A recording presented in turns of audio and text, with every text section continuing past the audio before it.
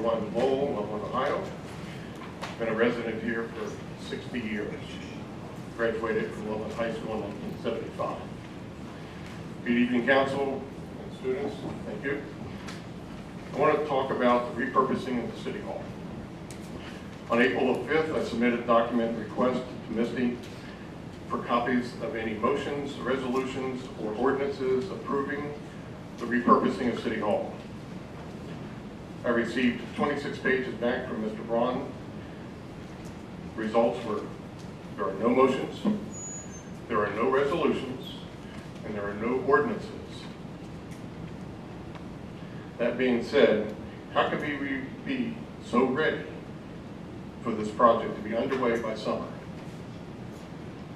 I also sent Ms. Gross an email regarding the project, and she responded. The decision on this final development will include public hearings and public input, and the City Council will make the final decision. This is a very important project, so let me assure you that no decision will be made on the development without full transparency and input from all interested parties.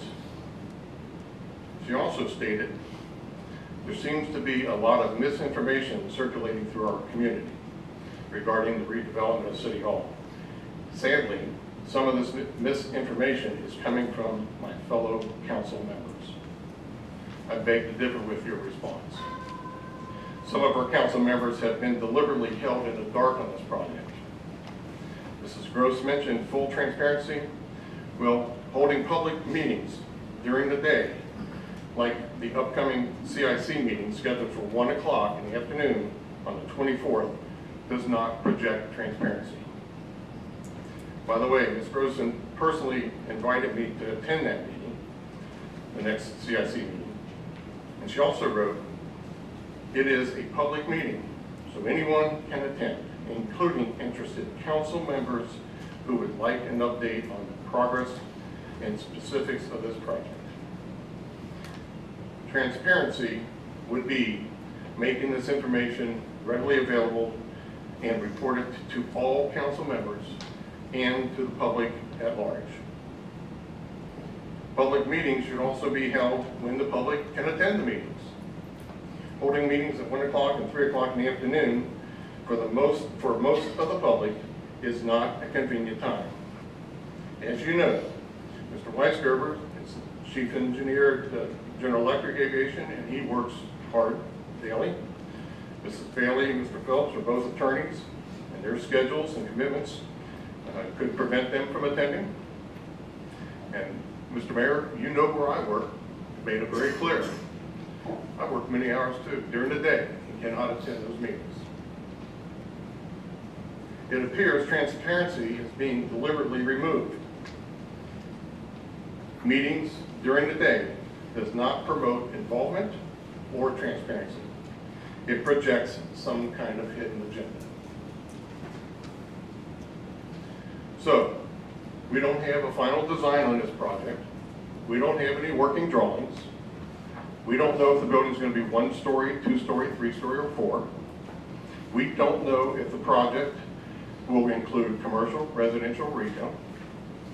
Most importantly, we don't have anything of any competitive bids. My fear is this project could be handled in the same manner in which our mayor defied a final or a failed resolution that he had presented to North College Hill when he was the city administrator, and proceeded to sign a contract anyway with his personal friend. Henceforth, my question, what is the hidden agenda? To be honest, we may never know. However, the understanding due to the present lack of transparency is our mayor is ready to sign a lease. He's ready to vacate City Hall and bulldoze it down. Neil, your 5 minutes is up. No, it's not. No way, no way. I'll give you 1 more minute to wrap up. And I'll get to the good part. Do not bulldoze City Hall, okay? If you try to move forward on this project, a referendum will be filed. And again, I'm asking you for the second time to resign from our council. If you do not, a recall will be put in place. Thank you. Peggy Goodwin.